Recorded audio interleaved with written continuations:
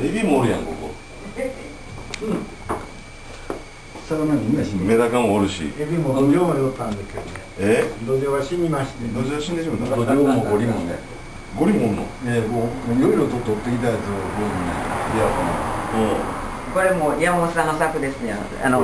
取りに行ってきて放り込んで。もうちょっと大きい水槽に。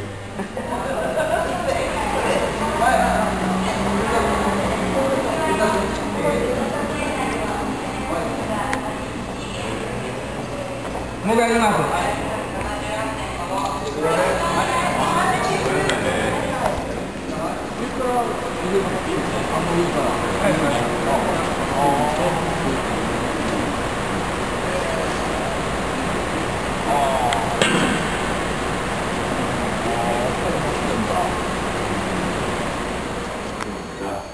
ですとか、また戦前、戦中、戦後ですね、やっぱりこういう現場で油にまみれながら、汗をかきながら作っていっていただいた方々のおかげで私たちがあるんだと思います。本当に改めて感謝を申し上げたいと思います。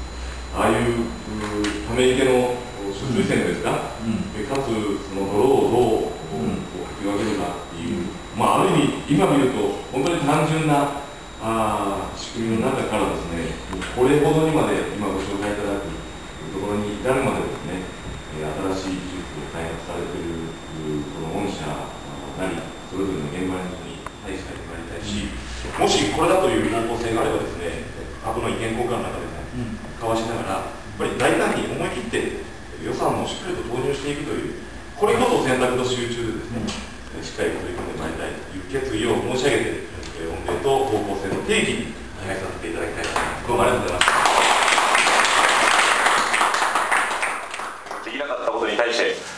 この地域の民主党を預かる一人として心から申し訳なくお詫びを申し上げます。本当に皆さん申し訳ございませんでした。この多くの課題を抱える立東市を国と県と市がねじれずこじれずしっかりと解決していくんだという中村洋三さんの思いや子どもたち、また長年この立東市に住み続けてこられた方々にとって、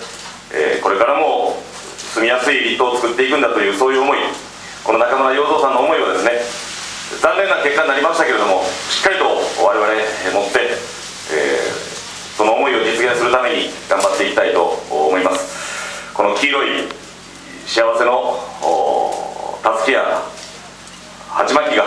しっかりと皆さんの思いとして実現するように、私たちもまた心を新たにして、顧みて出直して頑張ってまいりたいと思いますので。